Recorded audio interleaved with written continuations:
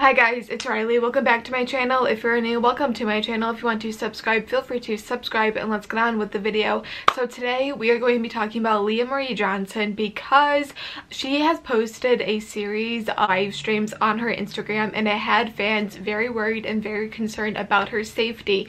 So I'm just going to address it. Something like this happened back in May of 2019. It was the same situation where she was posting live streams and people noticed that she wasn't really acting herself. She wasn't really acting okay. People were assuming and alleging that she was either on drugs or she has some type of mental illness for her to act that type of way, because it was very concerning and it was very scary and people were very concerned about her health and her safety during that time. But then it seemed like she got out of it and it seemed like she recovered, and now it's kind of happening again, but it's kind of different. She has been posting live streams where she isn't really acting okay. It appears and people are assuming again that she is either on drugs or she has some type of mental illness that's making her act this way. And one instance really concerned a lot of people. She was on a live stream and she had a red Solo cup and she was drinking it periodically, and you know, there was a song playing in the background and there was a guy like right next to her and he was allegedly groping her in this video. They were like making out. Like, I couldn't really make out what was going on, but apparently allegedly he was groping her and he was allegedly making out with her, and people noticed that. And then in the live stream he asked her, he's like, oh, like, is this on Instagram? Like, are you on live? And she was like, no, I'm not on live. And he was like, tell me the truth, like, it would be bad if we were on live. And I think that's what concerned people, because people were like, why would it be bad if you guys were on live together, you know? All the flames going. No, tell me the truth. People did their investigative research, as people do, and they found out that this man that was in her live stream, he is either a photographer or her producer, because as you guys know, Leah Marie Johnson, she makes music. That's like her career at the moment. So obviously she has a photographer, obviously she has a producer, and people think that this man is allegedly that, and allegedly this man, people think that it is. He's like 40 years old, maybe like 50 years old. I'm not too sure how old he is, but anyways, he's twice the age as Leah, because Leah is 23 years old, and people are saying that he is a predator, you know, not okay, and he's taking advantage of a younger girl. If you watch the video, you can see that she isn't really coherent. She doesn't really know what's going on. Like, she's drinking, I don't know what she's drinking, but she's drinking something. She isn't there, and it looked like, it appeared that he was taking advantage of her, but who knows.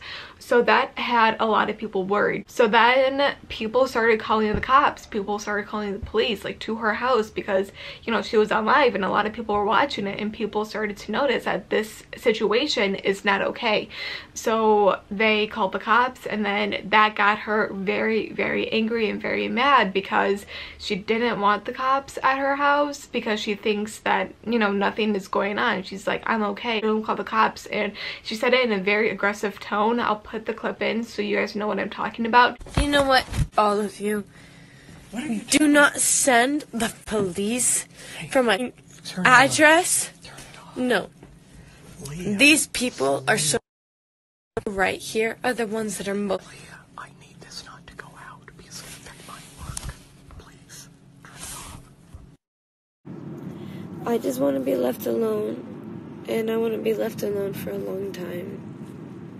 So I'm doing my show at Selma, and then I'm probably gonna go off for a couple of years. So 2020 doesn't really exist for me. I hope everyone enjoys their lives. I'm sorry that I worried everyone. Please, please, please stop calling. Please, please, please stop calling. Please leave me alone, because all I want to do is be in love. And that's all I want. So Can everyone please leave me alone? And how she doesn't want like any help, like she doesn't want anyone to help her, she doesn't want anything, like she just wants to be left alone. And that is like also very concerning, and I hope she has people around her. I just want her to have someone with her to just help her in whatever she's going through and whatever is going on. But at the same time, like, she is 23 years old, you know. She's old enough to make her own decisions herself, and if this is what she wants for herself, then this is what she wants for herself, you know. But the decisions she is making for herself, it appears that it's not really good decisions, and that's why it has the internet very worried about her. And Drama Alert actually covered, he said, an anonymous source reached out to me from LA who was close to Leah Marie Johnson and said the poor girl was diagnosed with schizophrenia. Claims when the girl mixes her meds with alcohol, you get what we all seen. Source was in tears and heartbroken over this. During her live stream, she was on medication for schizophrenia, and then she was also drinking alcohol, and then when you mix the two together, that's what happens. We all, you know, when you watch it live, you can see what happens. And a lot of people are, I don't know, they're just really concerned and really worried about her safety at this point, because she's hanging around with a guy twice her age, and it appears that he's taking advantage of her. So it has a lot of people worried and a lot of people concerned, and especially when you bring that out publicly, of course, if someone sees something that looks concerning, they're gonna call the cops. They're gonna call for a wellness check on this person, you know. That is the right thing to do if you see someone who might be in danger. I just hope that she gets better. I hope that she surrounds herself with people who care about her and that love her. And like I said, she's old enough to make her own decisions for herself. Seems like the choices that she is making are not the best ones. That's pretty much all I have to say about this situation.